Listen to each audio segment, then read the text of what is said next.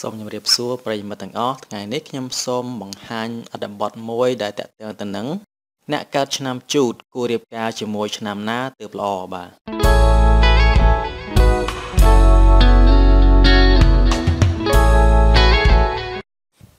ញ្ចឹងបើបងប្អូនកើតឆ្នាំជូតហើយមិនទាន់មានគ្រួសារនោះបាទអាចពិចារណាមើលហើយអ្នកដែលមានគ្រួសារហើយក៏អាចពិនិត្យមើលបានដែរបាទអញ្ចឹងជាពិសេសអ្នកនៅលាវព្រោះគាត់មានជំរឿបើយើងរៀបការហើយគឺពិបាកក្នុងការដូរជំរឿបន្តិចបាទអញ្ចឹងយើងគួររើសនារីឬក៏បរិះកើតឆ្នាំណាទើបស័ក្តិសមជាមួយយើងបាទធាតុទឹកពងទេវតាប្រុសអញ្ចឹងអ្នកកើតឆ្នាំជូតនេះមានធាតុទឹកពងទេវតាប្រុសបាទអញ្ចឹងធាតុទឹកនេះផ្សំជាមួយអ្វីក៏ល្អដែរបាទអត់ចេះទាស់ទេហើយពងទេវតាប្រុសផ្សំជាមួយអ្វីក៏មិនទាស់ដែរបាទមិនល្អខ្លាំងតែក៏មិនអីដែរគឺពងទេវតាគឺចាត់ទុកជាពងខ្ពស់បាទពងថ្នាក់ខ្ពស់អញ្ចឹងផ្សំជាមួយអ្វីក៏អត់ទាស់ដែរឥឡូវយើងមើលការផ្សំរវាងឆ្នាំនិងឆ្នាំធាតុនឹងធាតុពងនឹងពងបាទបើសិនបើការផ្សំ3នឹងល្អហើយគឺប្រពៃបាទគេហៅថាកម្រិត A+ បាទភាសាសាមញ្ញយើងណាអញ្ចឹងយ៉ាងហោចណាស់បានឆ្នាំល្អធាតុល្អអញ្ចឹងពងទោះជាខុសពងក៏មិនអីដែរបាទអូខេអញ្ចឹងខ្ញុំសូមបង្ហាញឆ្នាំដែលល្អបំផុតមុនបាទអញ្ចឹងបងប្អូនឃើញខ្ញុំដាក់ពណ៌ blue នេះគឺពណ៌ខៀវនេះគឺបង្ហាញថាឆ្នាំដែលល្អបំផុតសម្រាប់អ្នកកើតឆ្នាំជូតបាទគេហៅថាកម្រិត A គឺកម្រិតថ្នាក់ខ្ពស់ណាអញ្ចឹងឆ្នាំជូតល្អបំផុតជាមួយឆ្នាំថោះបើយើងបូកឆ្នាំមួយឆ្នាំគឺសម្បត្តិសេដ្ឋីបាទ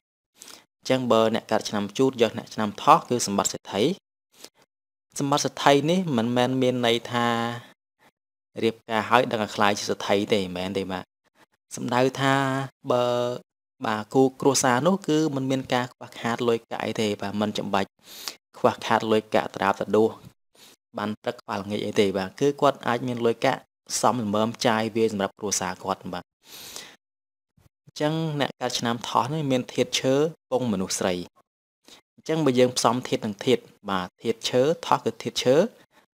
ជូតគឺធាតុទឹកអញ្ចឹងទឹកនិងឈើគឺត្រូវត្រង់គ្នាបានគឺល្អទេវតានិងមនុស្សស្រីគឺល្អមធ្យមបាទ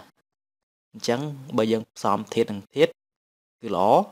ពងនឹងពងគឺមធ្យមបាទឆ្នាំនឹងឆ្នាំគឺល្អអញ្ចឹងមិនថាល្អច្រើនគឺឆ្នាំនេះគឺល្អកម្រិត A គឺជូតនឹងថោះអញ្ចឹងបើយើងមិនតមានគ្រួសារទេអាចសម្លឹងរកមើលបរោះឬនារីណាដែលកាត់ឆ្នាំថោះបាទនៅមួយឆ្នាំ2ទៀតគឺឆ្នាំមមែបាទ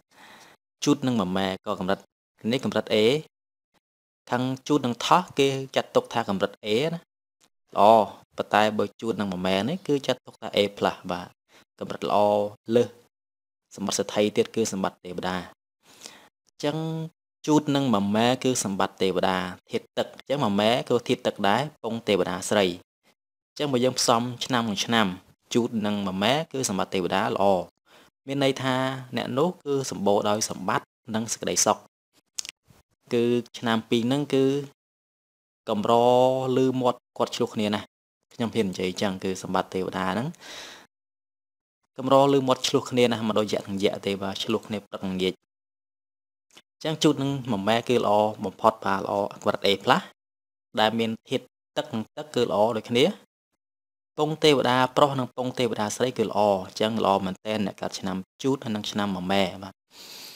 អញ្ចឹងអាចសម្លឹងរមើទៅណាអ្នកដែលនៅលីវអីកម្រិត A បាទកម្រិត A មួយទៀតគឺជូតនឹងកុលមិនដល់ A+ តែក៏បានកម្រិត A ដែរជូតនឹងកុលគឺសម្បត្តិនាម៉ឺនបាទនាម៉ឺនគឺប្រភេទដូចសទ្ធិក្ដុំ2ហ្នឹងណាសិតសម្រាប់អ្នកថ្នាក់ខ្ពស់ហើយធាតុទឹកដែរអញ្ចឹងឆ្នាំនឹងឆ្នាំគឺល្អធាតុនឹងធាតុគឺធាតុទឹកនឹងទឹកគឺល្អពងទេវតានិងពងមនុស្សគឺល្អមធ្យមអញ្ចឹងឆ្នាំជូតនឹងកុលនេះគឺល្អបាទកម្រិត A បាទហើយឆ្នាំដែលកម្រិតមធ្យមបាទមធ្យមគឺជូតនឹងជូតសម្បត្តិអ្នកជំនួញបាទធាតុទឹកនឹងទឹកគឺអត់អីទេឆ្នាំមួយឆ្នាំគឺសម្បត្តិអ្នកជំនួញគឺមានលុយចាយអត់បញ្ហាទេ